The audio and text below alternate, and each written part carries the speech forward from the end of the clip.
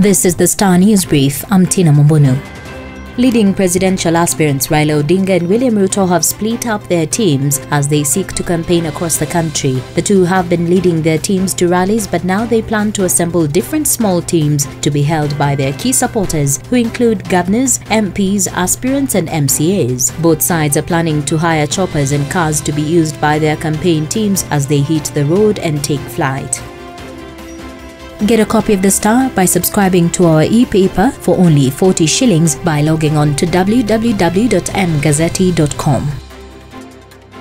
Treasury CS Ukur Yatani has said he couldn't resign to pursue his bid for Marsabit governor due to the crucial role his office will play during the transition from President Uhuru Kenyatta's administration to the next. The CS said he respects President Kenyatta, whom he owes a deep sense of gratitude for entrusting him with the position. The Treasury boss was touted as among key state officers that were expected to call it a day in the President Uhuru Kenyatta administration.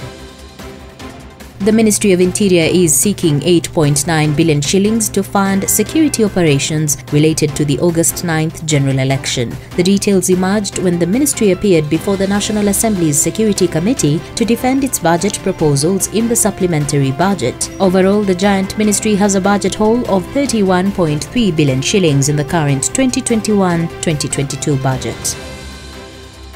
High Court Judge Jesse Lasit on Thursday will consider the much-awaited verdict in the Willie Kimani murder trial, bringing to a close the high-profile case, which began in late 2016. Justice Lasit said she will give a judgment within the next 60 days, saying this is the longest case she has ever handled. She further said she has written more than 6,000 pages and it is the biggest file in her career.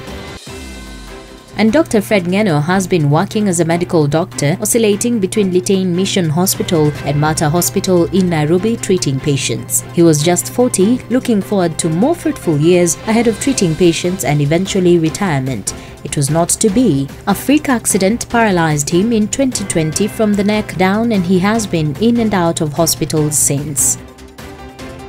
Get a copy of The Star by subscribing to our e-paper for only 40 shillings by logging on to www.mgazzetti.com.